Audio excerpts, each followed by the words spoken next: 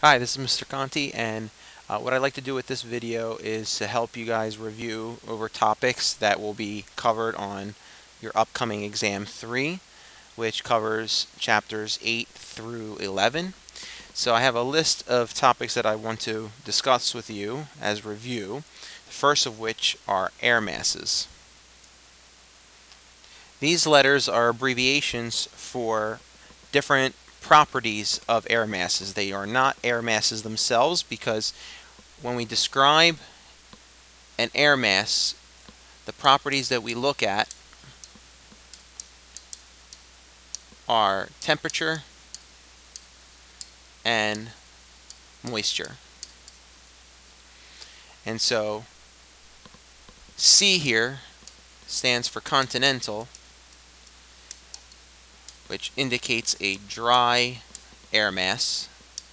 M stands for maritime, which is a moist air mass. So these are our temperature contrasts. Capital T stands for tropical, which is a hot air mass. And P stands for polar, which is a cold air mass. There is an additional letter, which is capital A. This is the Arctic, and that stands for very cold. So by themselves, these letters do not represent an air mass. They are one of two properties that you must combine together to give a more full description of that air mass. So you must combine a temperature property with a moisture property. So we can create, one example is a CP air mass. That's continental polar. So this is a dry, cold air mass. We could do a CT air mass, and that is a continental tropical air mass. That's dry and hot. We can skip down to maritime now and combine maritime with tropical. And so that is a wet and hot air mass. You can do a maritime polar, which is a wet, cold air mass. And the fifth one that comes up in the winter is if you have an air mass that's coming from the Arctic, that's very cold. The Arctic is a tundra-like environment, which means it's a cold desert. So you're not going to have maritime air masses coming from the Arctic. So the only one we have to worry about is a continental Arctic, which is a very cold, dry air mass. So these are the 5 air masses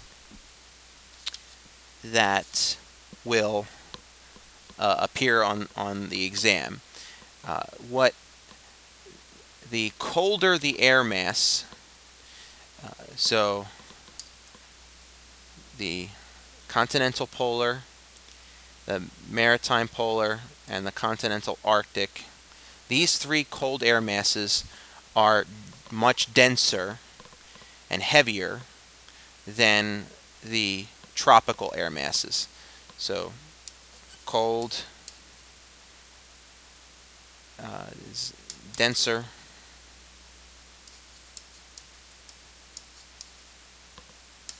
than hot. That's a rule of thumb to remember. Here's a map of where the air masses originate from. So all of the air mass types that I wrote on the last page are listed here. The maritime air masses originate over water. So your M's in the Pacific. Both of these are maritime air masses. Maritime in the Gulf, maritime in the Atlantic. All your continental air masses originate over the land. Continental over in Mexico and the southern states, continental from Canada, and continental from northern Canada and Greenland. All your polars are up here by the Canadian border, whereas Arctic is coming from deeper into northern Canada by the North Pole.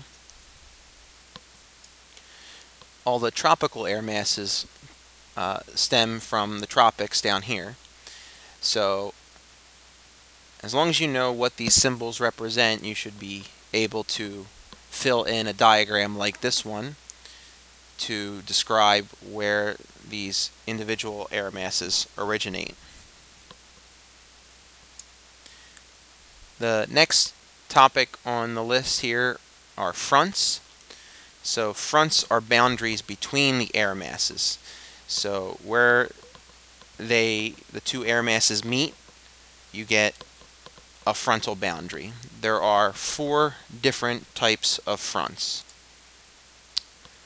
The cold front is the separation of cold air in the north and warm air in the south.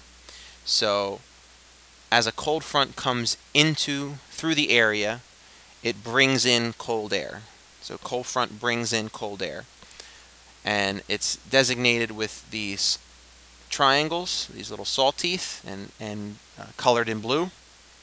The warm front brings in warm air. So when a warm front passes through the area, it brings in warm air. It's designated in red with these semicircles. The stationary front has the alternating red and blue symbols, and it is where cold and warm air flow parallel to each other.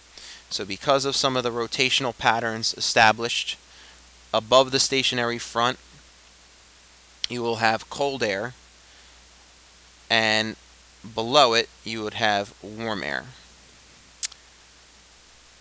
The occluded front combines the semicircle and triangle symbols that we see in the other 2 fronts, but they're all on the same side. It's purple, and where these occur is when the cold front overtakes the warm front, because in general the cold front moves faster than the warm front. In this picture, what we're seeing is when a cold front passes through, that it almost acts like a plow, which pushes the pre-existing warm air out of the way and drives it upward. And so that warm, moist air, which was settled in place previous to the cold front, is now forced upward into colder environments where it reaches saturation and begins to condense to form clouds and precipitation. So it's a very abrupt uplift because the cold front is brings with it a dense air mass. Cold is denser than warm. So the cold air builds up below the warm air. It drives the warm air up, and that causes the condensation to form up in the atmosphere. What you see here with the clouds, remember that in the upper levels of the troposphere, the winds are much stronger. So the clouds that are billowing up in this cumulonimbus cloud are then carried by fast motion winds aloft ahead of the front.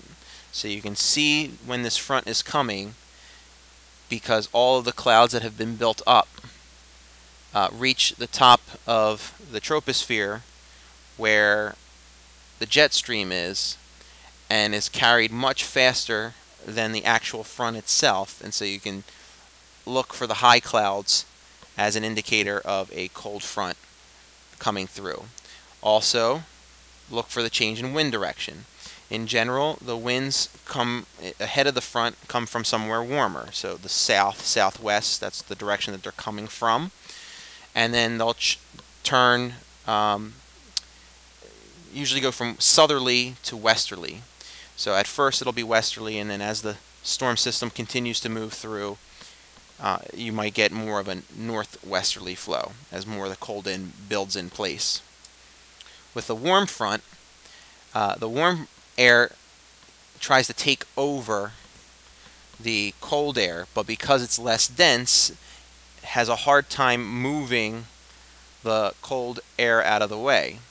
So what it does is it leaves the cold air in place for quite a bit and continues to push upward into the atmosphere.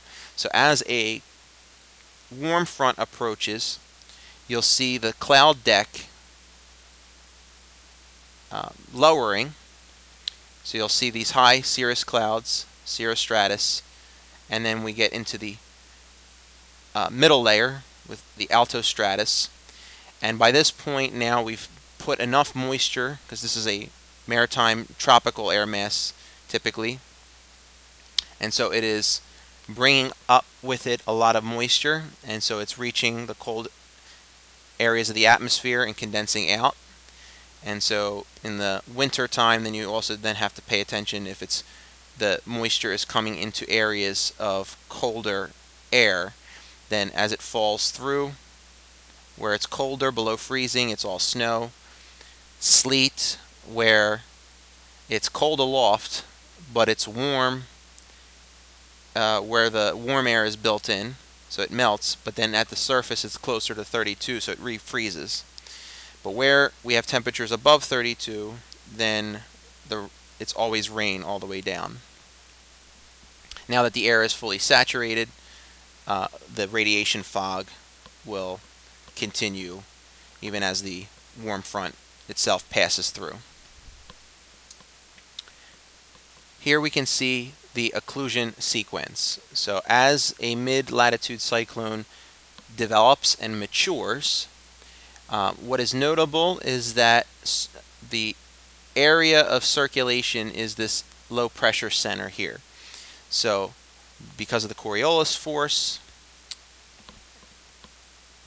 and the pressure gradient force, air is rushing towards the low, but is forced to diverge, to turn in a counterclockwise fashion in the northern hemisphere. So all our mid-latitude cyclones in the northern hemisphere have air rushing towards it, towards the low pressure center on the surface, but around the low pressure in a counterclockwise fashion. So that at the surface, that is converging air, which I'll go over again momentarily. But what that does, that circulation, that counterclockwise rotation, splits the air masses up. Originally, it was just cold air to the north and warm air in the south. But as we get this circulation, the cold front moves faster than the warm front.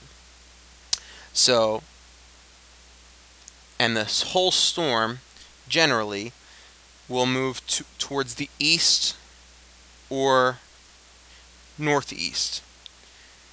So that is generally the direction of motion of these storms, depending on the prevailing wind patterns available. The low pressure will move from west to east or from southwest to northeast.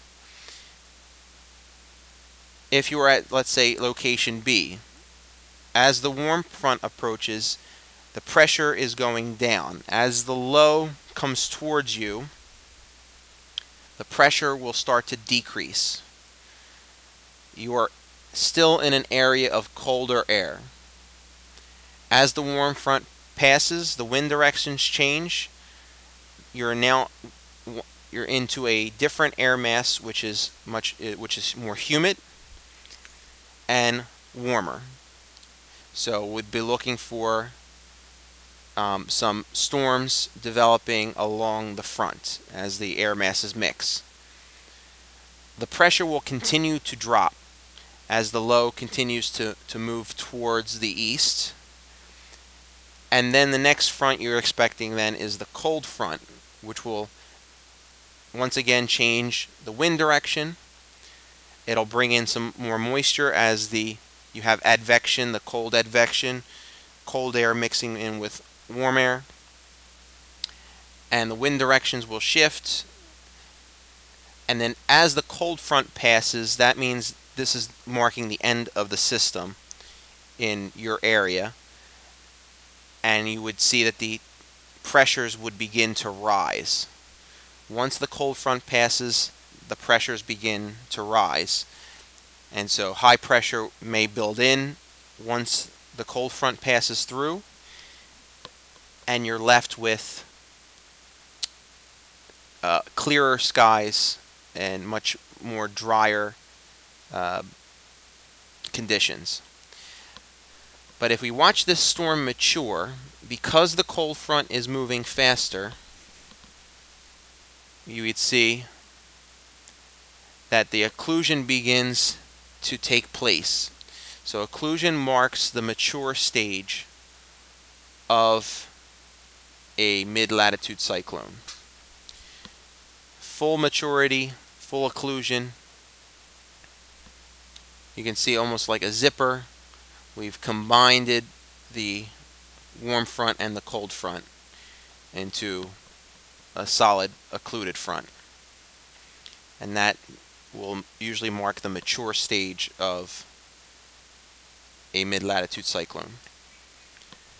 The next topic is the difference between convergence and divergence. Converging air versus diverging air. The difference that we have discussed in class has to do with where the air converges and diverges. So you're always going to compare what is happening at the surface and what is happening aloft. Remember that convergence means that the air masses, the winds, are directed towards one another. So convergence means that the air comes together.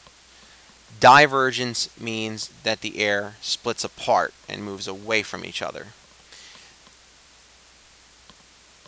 Convergence on the surface happens around low pressure centers. So on the surface, when you have a low pressure, air will typically move towards the low. If you have a surface high pressure, air will diverge and move away from the high. This is a surface view. This is looking at it like a street view. If we were to look at this top down, around the low pressure, as the air in the northern hemisphere rushes in towards the low, it is forced to diverge. It is forced to deviate from its straight line path towards the low and is deflected to the right. And so if you build up a bunch of these arrows, you eventually come to a picture of a counterclockwise rotation that happens right around the low. And so with that rotation, if there was a stationary front that had settled in here, then what ends up happening is as the warm air tries to creep into colder areas, a clear warm front develops. and as the cooler air tries to come in where warmer air was, then we get a clear cold front to develop. And so it's always in this pattern that we get these two fronts. Notice again, if you follow the counterclockwise pattern, you can draw in some station models that show that the winds here would be coming in from the south or southwest.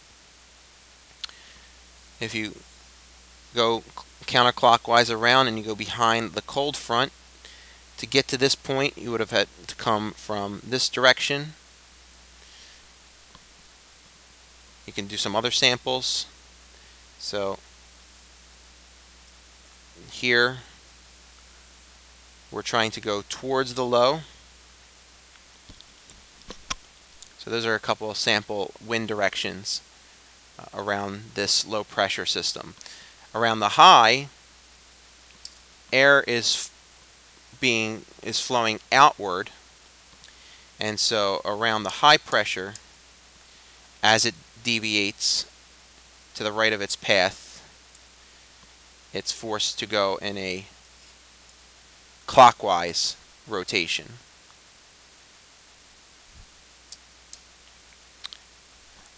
But air will converge and diverge aloft as well. So knowing how the upper air convergence or divergence occurs in relation to what's happening at the surface will ultimately determine whether or not a storm intensifies or weakens. The rule is, if you have low on top of low, that is not a favorable condition for a storm to intensify. The reason is that you just have basically the air piling up rather than lifting. So if the air was lifting, then what that would say about the air aloft is that there should be higher pressure, because you're pushing more air into a region that generally has lower pressure. So if you have a column of air that's rising up, then aloft you should see higher pressure. But for whatever reason, there's no lifting, and so the pressure stays low aloft and will remain low on the surface. So you would want, wherever there is a low pressure aloft, you want that to be offset from the low pressure at the surface.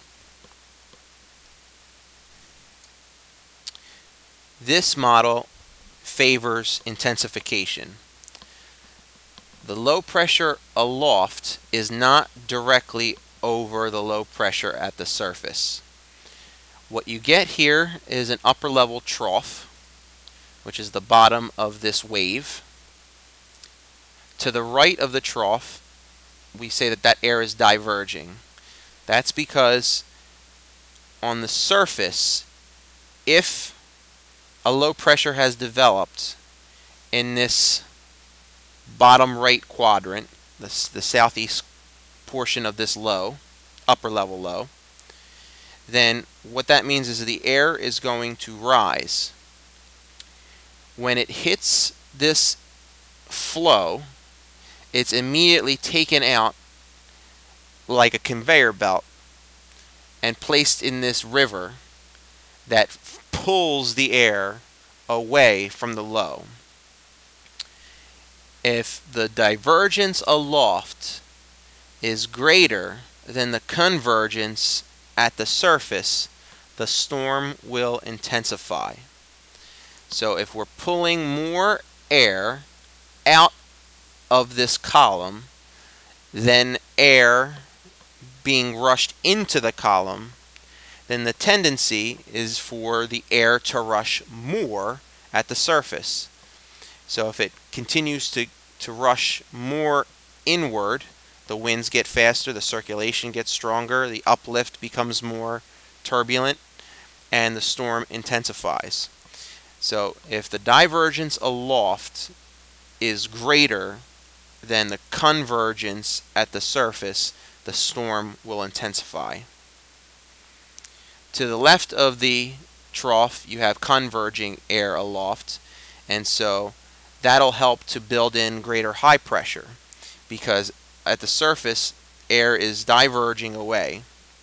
And in this conveyor, part of the conveyor, we're pouring in air into this column, which is essentially missing air.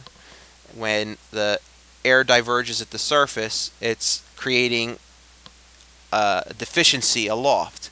But with this river of air flowing, you constantly get a supply of air from aloft. So you want this situation where the low, surface low that has developed is to the southeast quadrant of the upper level low. That is the best place for that low to be to intensify into a more dramatic storm. Ultimately, the jet stream tells the storm where to go. It is feeding off of the fact that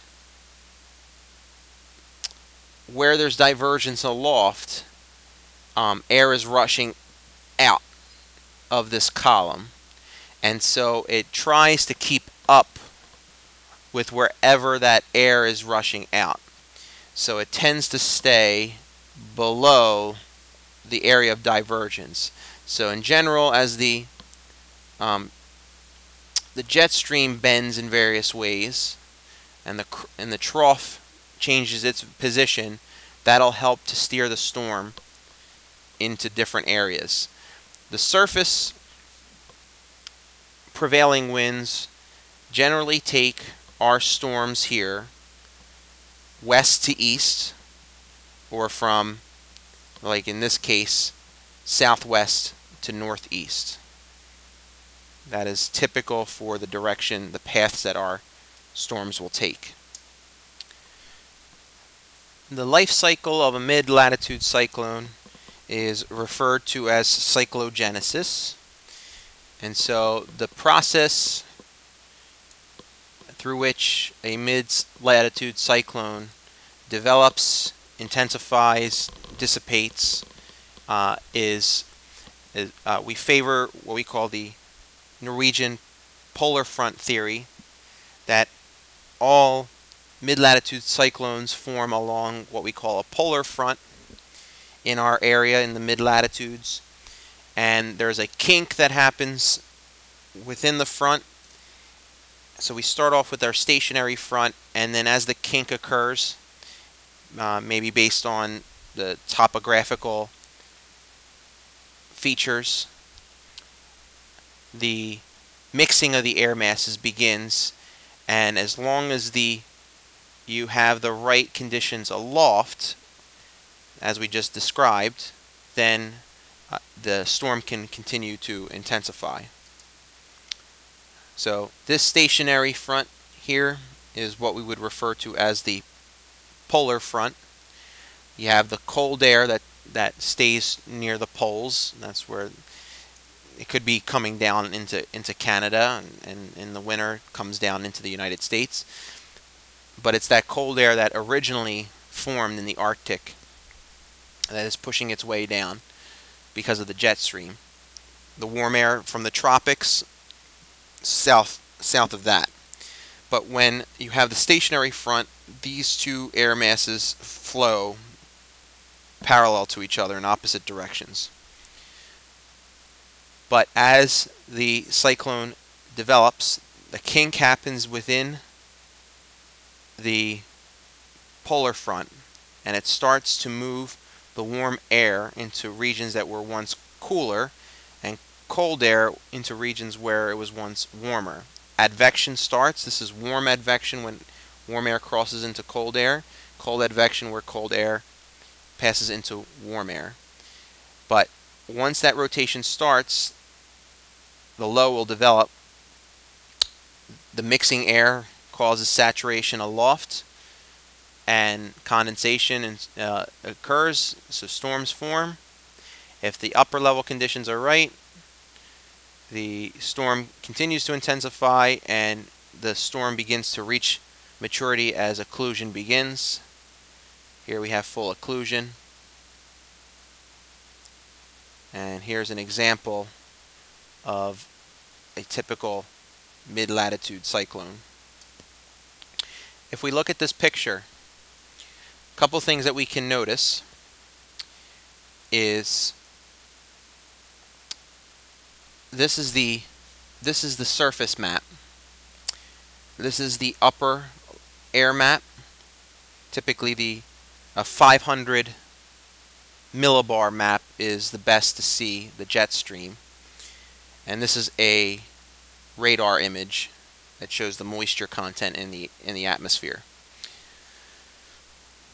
If we look at the surface map, you can see the isobars that concentrically move away from the low. So the lowest pressure is going to be found right at the center where the L is labeled.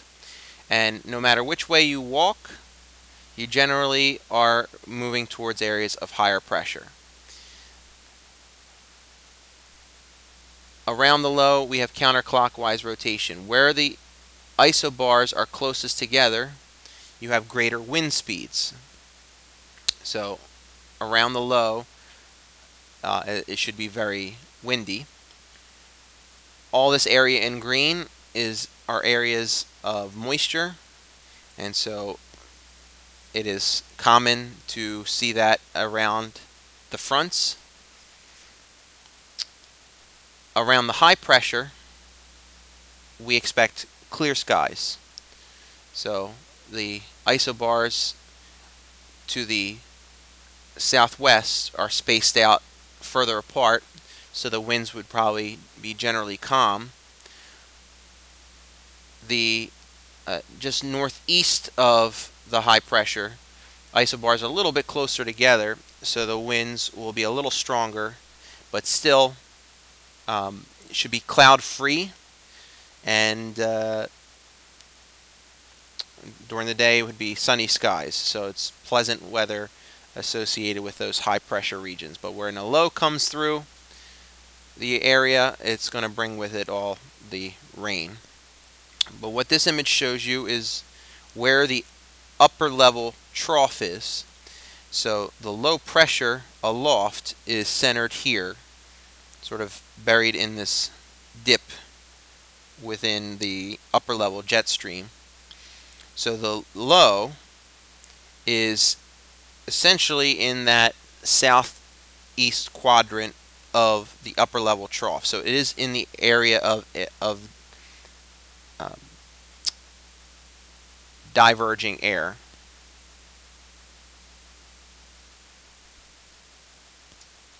Because the air aloft is rushing away from the low.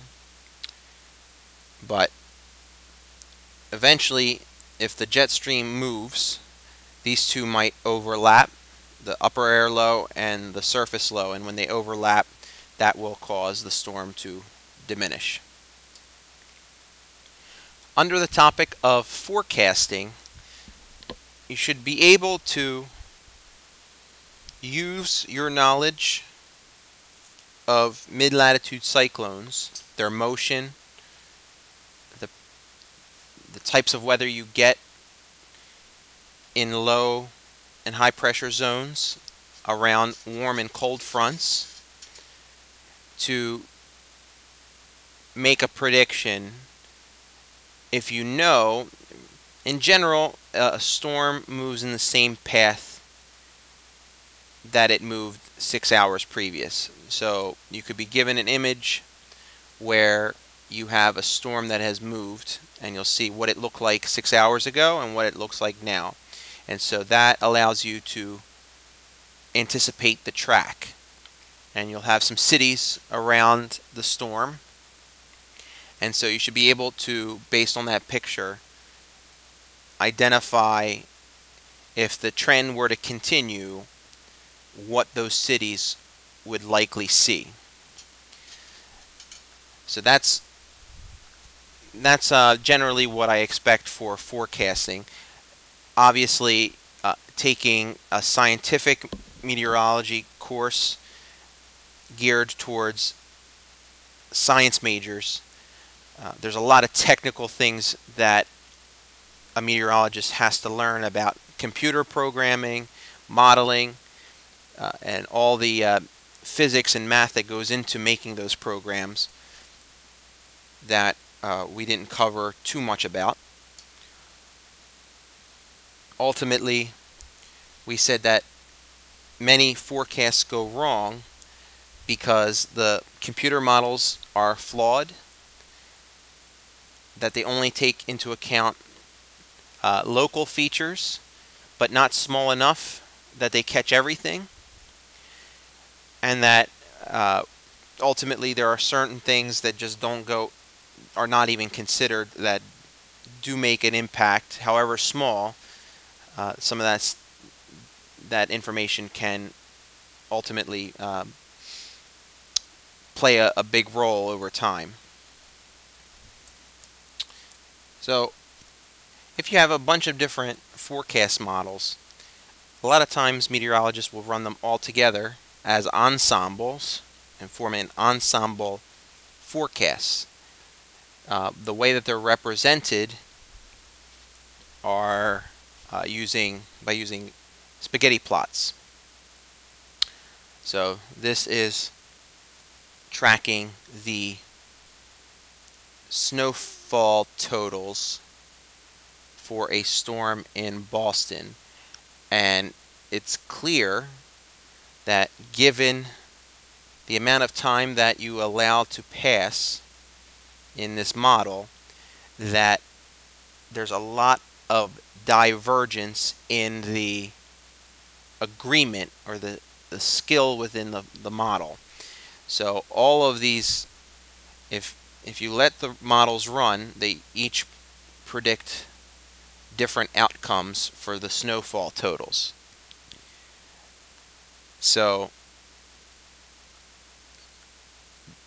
there must be other factors that meteorologists look at to get a better idea of what will actually happen, because it seems as though if we start at 7 p.m., that if we wait 24 hours, at this point there's already quite a bit of variation.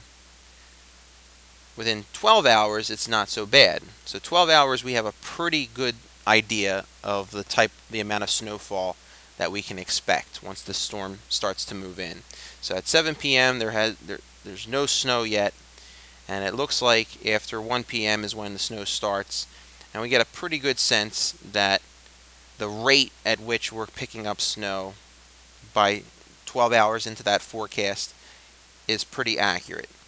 But 24 hours, there's already a lot of differences in the way the models project that what will happen. And certainly if we wait till 7 p.m. the following day, that's 48 hours, we have one model that is predicting 51 inches of snow and one only predicting 3.5. So the way statistics works is that the average is statistically more likely. So the mean snowfall total is 24, and so all of these models center around the mean, and so it's most likely that it'll be closer to 24 than these extremes.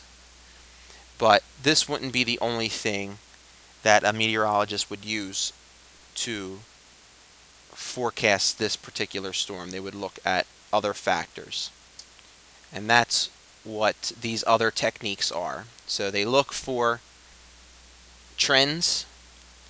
Is there something that the storm was doing that maybe the computer models don't pick up, that a person can look at maybe a radar image or a satellite image and see that over the last 6 hours it was doing something that if there's reason to believe that it would continue, that would lead to a more specific result.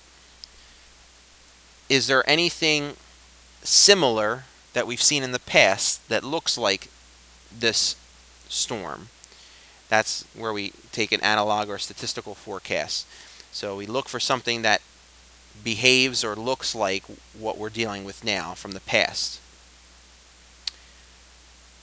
And the large scale structures of the forecast you can look at from climate and long-term types of predictions.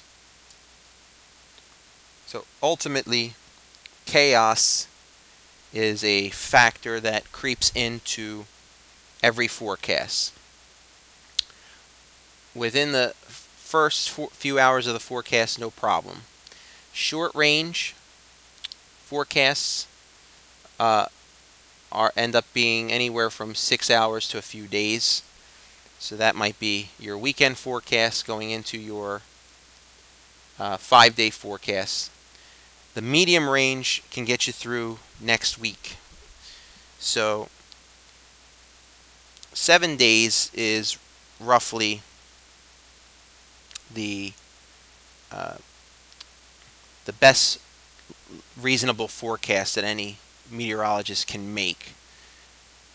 When we look at the surface level maps in class, when we can see certain features here on the East Coast that are happening on the West Coast, and that with persistent analogs we can look and say, okay, the storm is moving from west to east, so given the rate that it's moving, it should be here in roughly 4 days.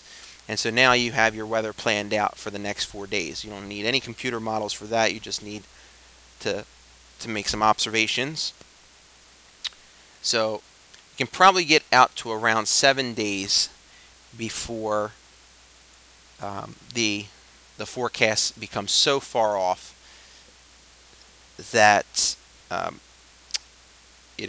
there's not really any use in talking about it. So a lot of news stations advertise 10-day forecasts, but I would try to check once you see a 10-day forecast, write down what they say that 10th day is going to be like. And many times you will see that as that day approaches, the forecast has changed. So it's a nice little exercise, experiment to try out. So if we take a look at this map, here you're seeing the change, the development of this storm, and the path that the low pressure is taking is the typical southwest to northeast track. And this is over, from here to here is a 12-hour period, from here to here is a 24-hour period. So we can see that in Memphis, Tuesday morning, it's still warm. It's ahead of the warm front. So what that means is the air mass that it occupies is still a bit cooler. So it's generally air coming in from the east, and so give it until Tuesday night, and that warm front will have passed. Once the warm front has passed, we can see what that would mean by looking at what looks like the warm front right now is behind it looks pretty dry. So we can expect that in Memphis, once that warm front passes, the air will be flowing out of the south, and so it'll get much warmer, and the conditions will dry out. If we wait, so we have occlusion happening here. So here we have the Tuesday at 6 p.m.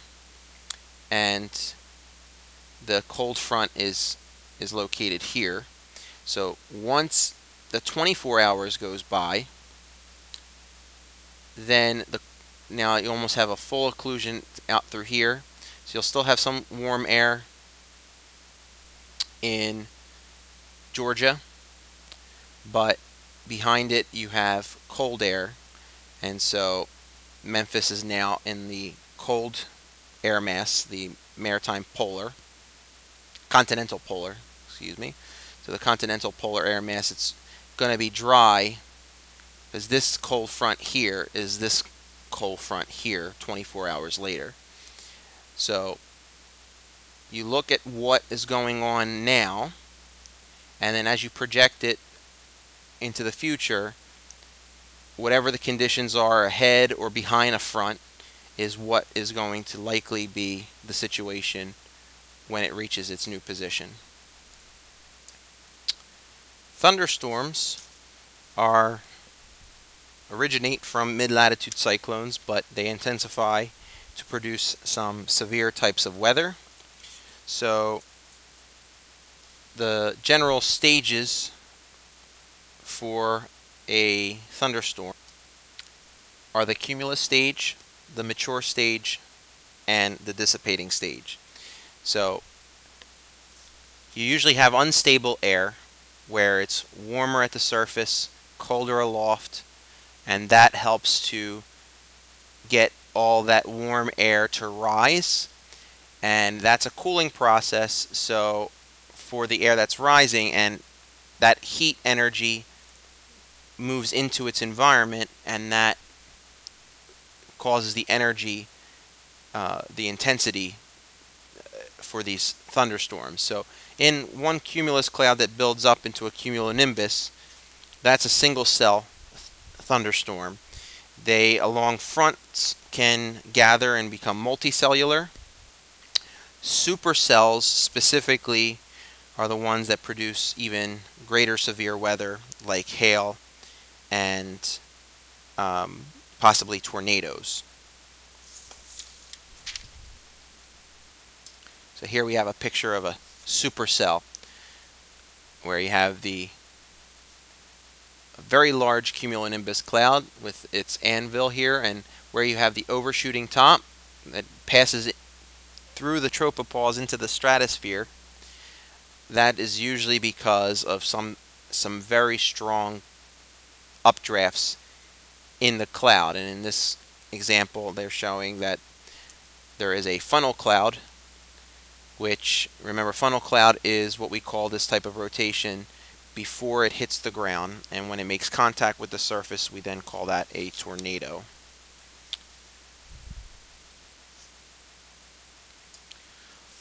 The most common places to find thunderstorms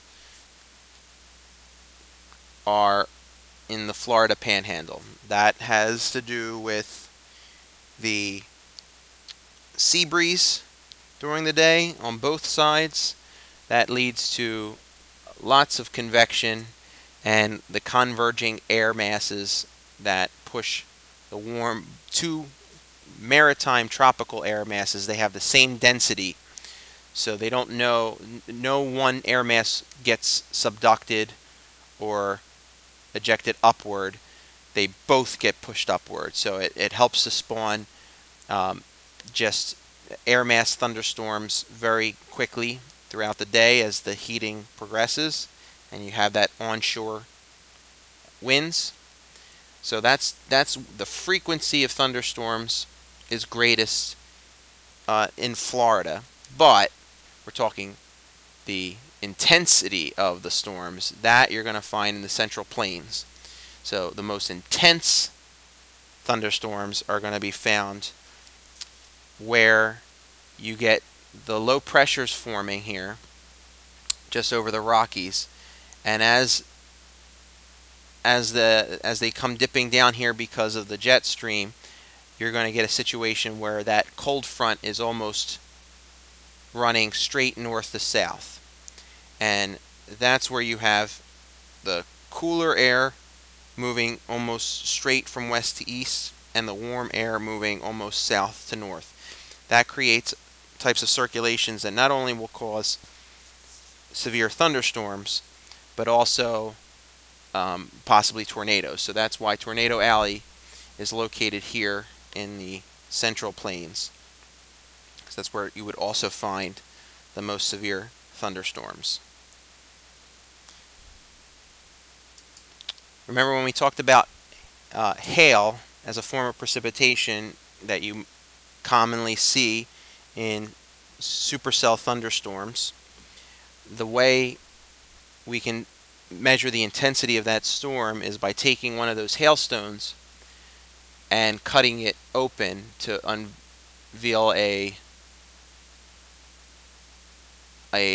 onion-like structure. So you'll see these concentric circles, and what that indicates is the number of times that hailstone has been whipped around in the cloud. Every time it falls down towards the base of the cloud, more moisture collects onto the stone, the ice ball, and then as it rises back up, that extra moisture has now frozen, and when it comes back around, it will accrete another layer, and then it'll come back around again and pick up another layer and freeze, and that process will continue until the updrafts are no longer strong enough to support it, and gravity takes over and the hail falls from the cloud. Another common phenomenon in thunderstorms are lightning strikes and thunder. So we talked about how in class these two events happen simultaneously.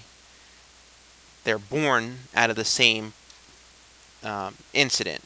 So the lightning is due to a discharge of built-up electrical charges within the cloud. So as the turbulent air moves around within the cloud, you get ice crystals that rub against each other, which throw off extra charges into the cloud. The cloud separates the charges, generally negative charges at the base of the cloud, positive charges at the top of the cloud, and through a process called induction, the negative charges pull on that are at the base of the cloud pull on positive charges that are at the surface, and when they pull hard enough to join together, then a path for those charges to move is created, and you see that in a release of energy, where as the charges rush to the ground, they heat the air to such a high temperature that it's a few times hotter than the surface of the sun for a moment.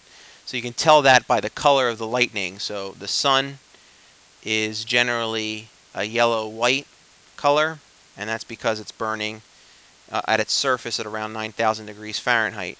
If lightning looks whiter or bluer, then you know that that temperature is hotter than the sun. You can also have green lightning too. That is also hotter than that's around the same temperature as white lightning. But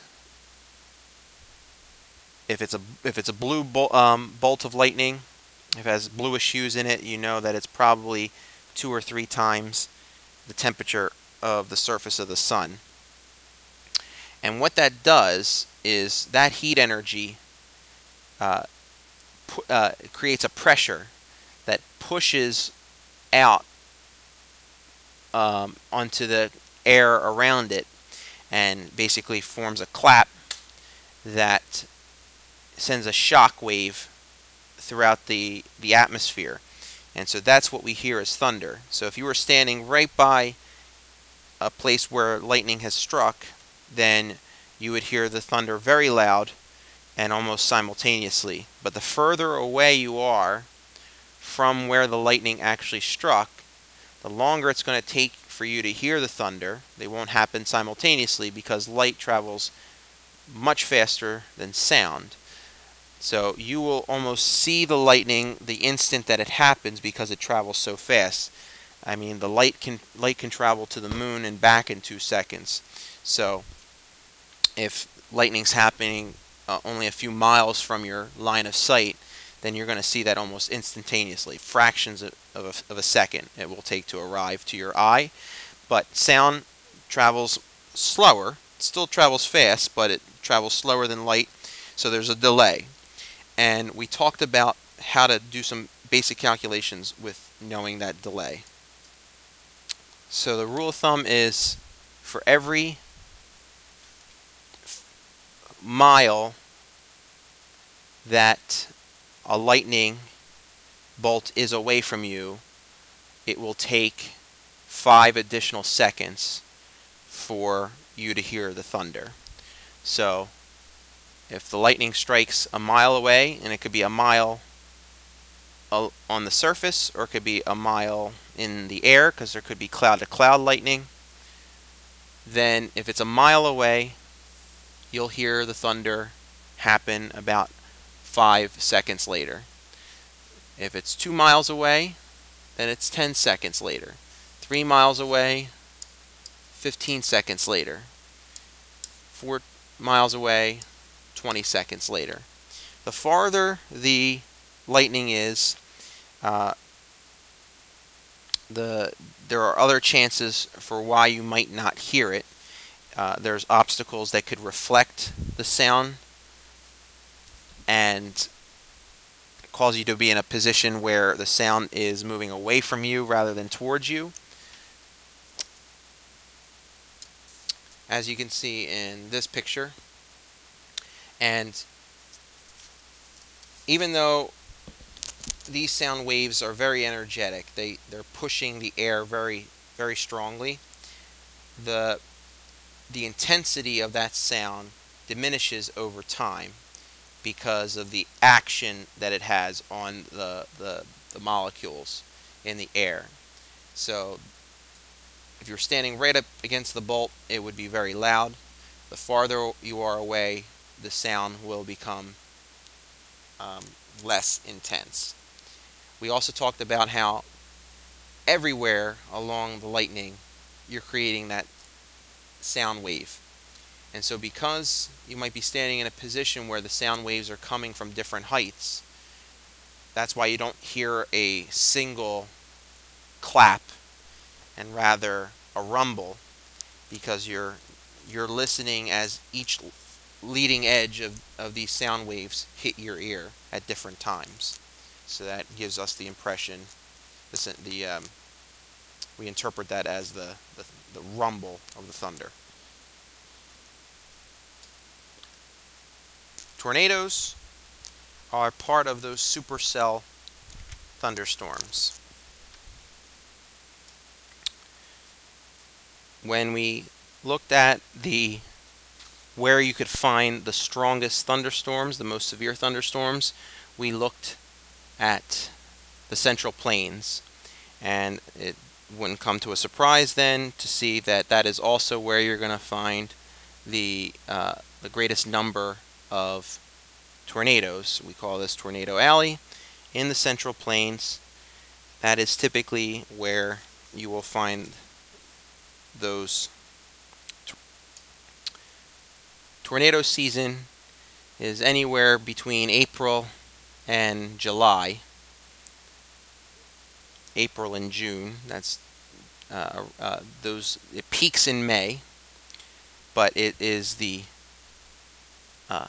mid to late spring, early summer, where you have the polar front retreating back up into Canada, and the conditions become right for the cold fronts that produce these types of storms occur in the Central Plains. But somewhere between April and June is the peak of tornado season in the Midwest. If you want to look for a tornado, you're going to be looking for on a radar image for this hook-shaped echo. That that hook here that you see in this depiction is an indicator of the rotation that would coincide with the formation of a tornado. The way we distinguish between tornado watches and warnings typically have to do with whether the conditions are favorable for tornadoes to form. Then they can issue a watch, but you will not receive a warning unless there is some key feature like the hook echo on the radar that would alert a meteorologist to issue that warning, or that there has been observations made that a tornado has actually touched down. So the warnings are reserved for imminent danger. We use the Fujita scale to rank a tornado, and it's usually based off of the damage that the tornado can do. So it ultimately wins, but there are different conditions that essentially after the fact weather researchers go in and make measurements and classify the tornado after the fact. Lastly, the last topic on this review that we covered were hurricanes, which in general can do much more damage than tornadoes because they can withstand the same types of winds, but the system itself is much larger than any tornado that we've ever seen. So the hurricanes can be as large as states, and so they can cause a significant amount of damage, and where they form is also much different. So what you need to form a hurricane are the tropical waters. So in the tropics, these are tropical types of storms. You need light winds so you can get that initial convection to start and putting that warm, moist air into the atmosphere. You need that moisture, so that high humidity, warm surface temperatures on the water. That's where all the latent heat is that allows for the storm to intensify, and that is ultimately the heat engine, the trigger that keeps the storm going. And you need something for the surface air to converge. So a kink in that chain again, and we can see that off the coast of Africa is where that often occurs. That gets the kink in motion, and as you start to rotate counterclockwise in the northern hemisphere, air will continue to converge in towards the center.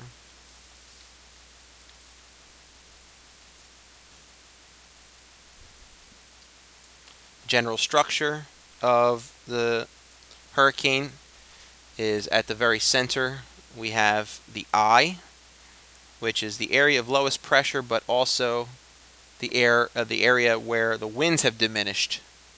So there's clear skies in the eye. So people always talk about the eye of the storm.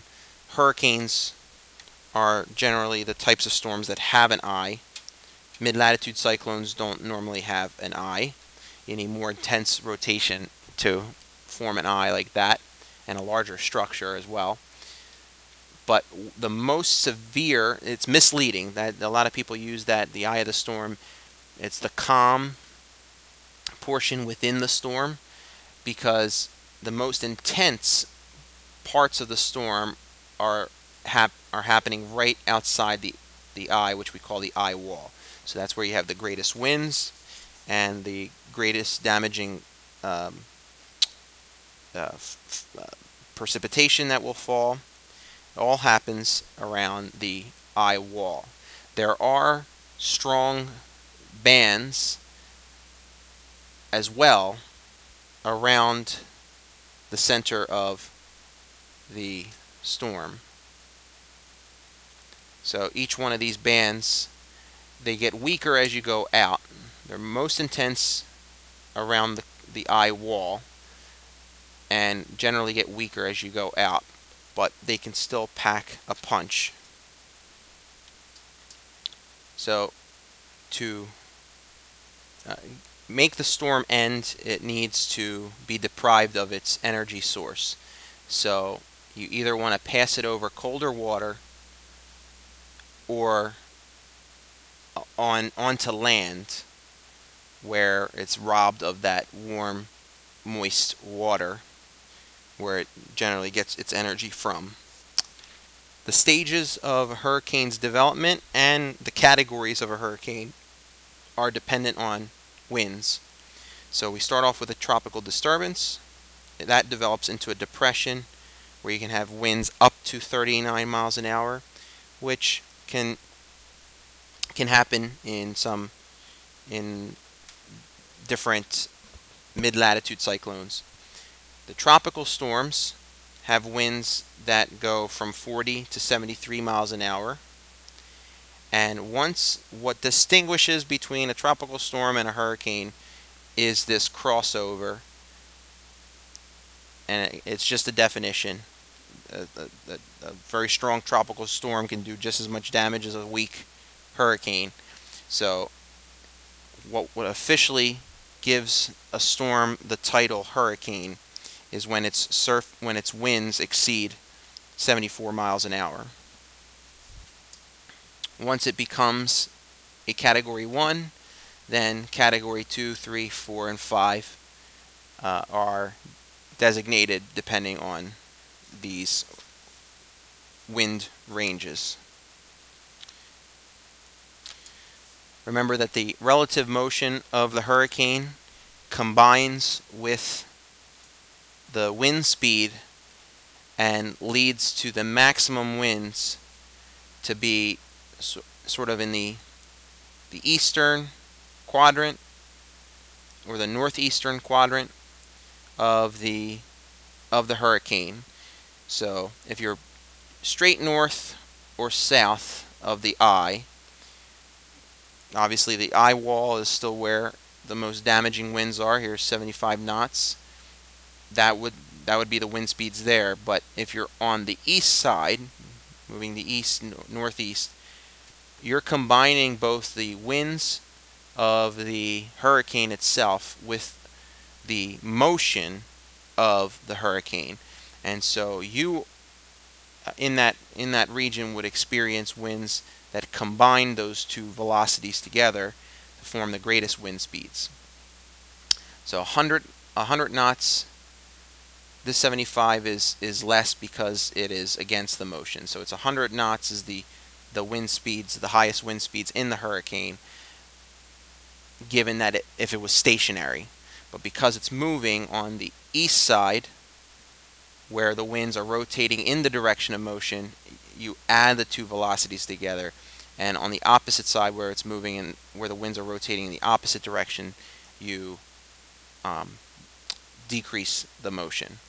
So you have to watch out for this type of rotation as it approaches land, because then you're going to have that storm surge, and the greatest storm surge is going to be if this arrow is pointing this way, still in the northeast quadrant, because counterclockwise rotation would push the ocean in that northeast quadrant onto land.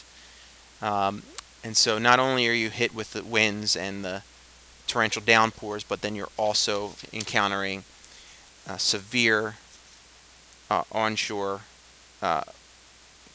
piling up of the ocean, which we call storm surge.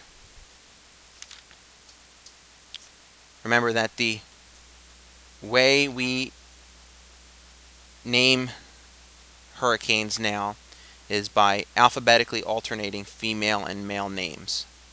So I showed you guys the list of upcoming storm names, hurricane names. Typhoons, cyclones, those are just names of hurricanes given in that are moving in other oceans, but they are still hurricane-like storms that are also given names. we retire the names if they've caused a significant amount of damage or fatalities. But ultimately,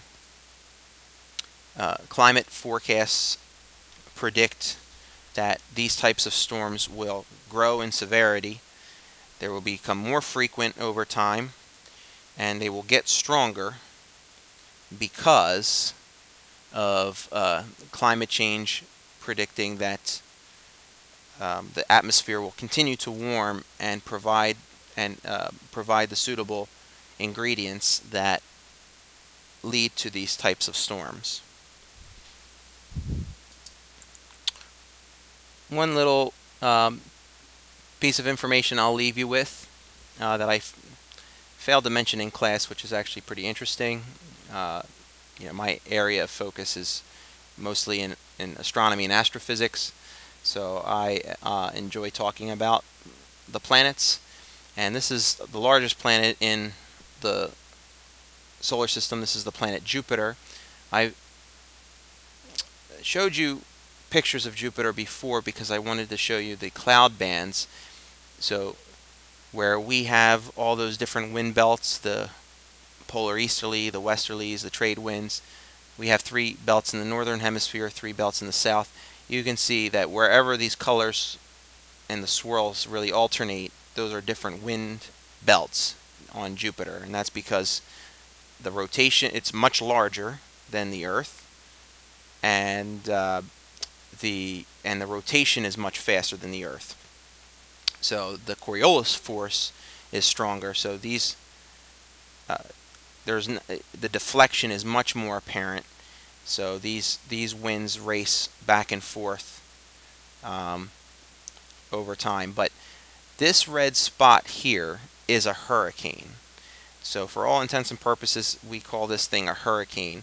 It is from here to here about 2.5 times the size of the Earth.